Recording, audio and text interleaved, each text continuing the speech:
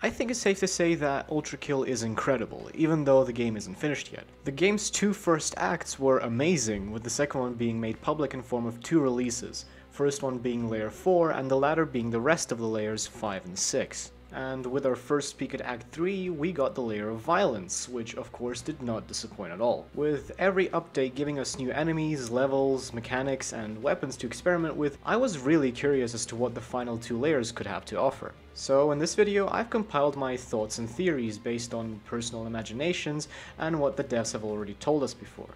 As we know, the game is based on the layers of Hell from Dante's Inferno, with the two remaining layers being 8 and 9, Fraud and Treachery. In the Divine Comedy, the layers reserved for tricksters, seducers, fortune tellers, and etc. This is why I think the layout of the layer should be extremely confusing, like the labyrinth in the first few levels of Violence. Winding paths, false floors, nonsensical elevators, and staircases could be littered around the place, maybe even some non-Euclidean geometry magic going on behind the scenes, although I don't really know how well that would work with fight arenas and such. Like many custom level creators, I'd imagine Fraud to be a quite dark layer, with towering structures and worn down buildings obstructing the sunlight and making the layer's fights a bit more challenging and harder to see and follow. The actual setting of the layer could be either in the middle of a giant cave or a mine of sorts, with clusters of crystals and reflective surfaces scattered around the layer that could maybe interact with something like the railgun, reflecting the shot into the nearest enemy. Talking about enemies, continuing with the theme of tricks and fraud, a new greater demon joins the roster, the Jester.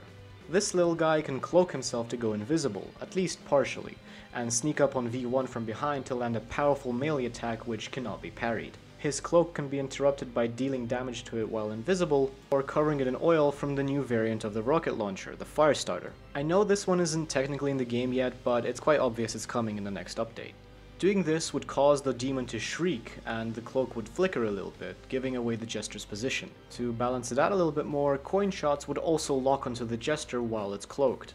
I think making them move pretty fast, not as fast as the mannequins though, would also add to the paranoia of fighting these enemies and would make it a sort of high priority target. I'm not entirely sure how balanced this enemy would be, and seeing any more than 3 in a large arena would get a little bit chaotic, even for ULTRAKILL. All in all, I think the Jester would make for a fitting addition to the layer of Fraud. Since all of the former layers have a distinct boss, I chose the Geryon to represent Fraud's theme.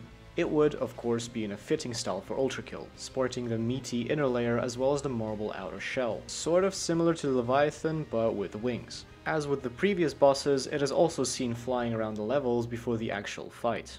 For the encounter itself, I'd imagine there to be a giant statue in the middle of a huge arena, everything pointing towards it being kind of a Cerberus style appearance where the statue comes to life and fights V1.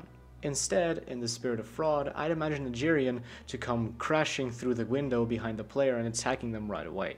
I think the Geryon would make a really nice addition since it does appear in the Fraud layer of Dante's Inferno, but also because I think some new flying enemies would be pretty cool, since we haven't really had a really mobile flying boss yet. And no, Maurice doesn't count.